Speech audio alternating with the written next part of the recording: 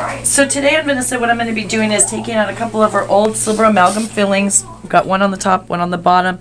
We're going to take them out and we're going to place them with composite resin materials today, which we've been doing now for a number of years. But the difference today is the resin material that I'm going to be using today is called Sonic Fill, and we're going to get a denser fill, and it's going to be quicker and easier for the patient.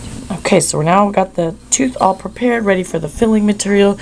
Now we're going to put the filling material in. The way the composites work is there's several layers of material first, a conditioner that gets the tooth ready for the filling material, an adhesive, and then the actual filling material.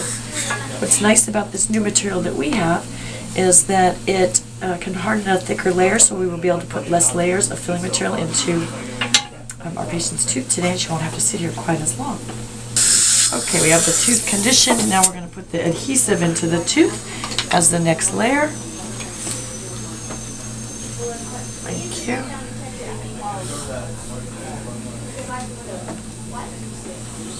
Easy for the patient. She's just sleeping, right, Vanessa?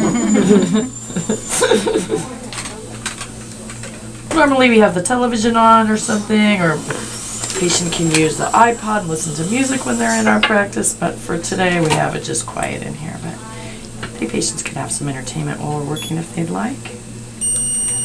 Good. Okay, and now we're going to just start hardening up our material. This UV light.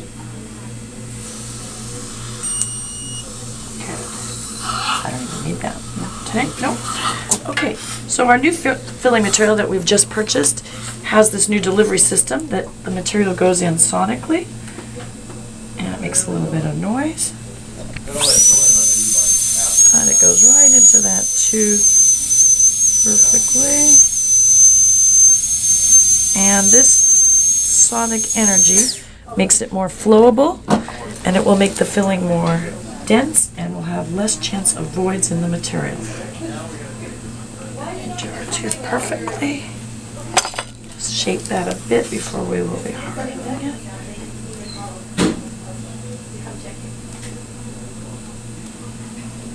We'll see. Maybe not even happen.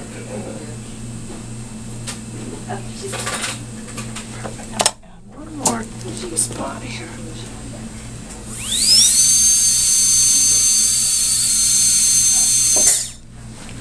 Okay. Good.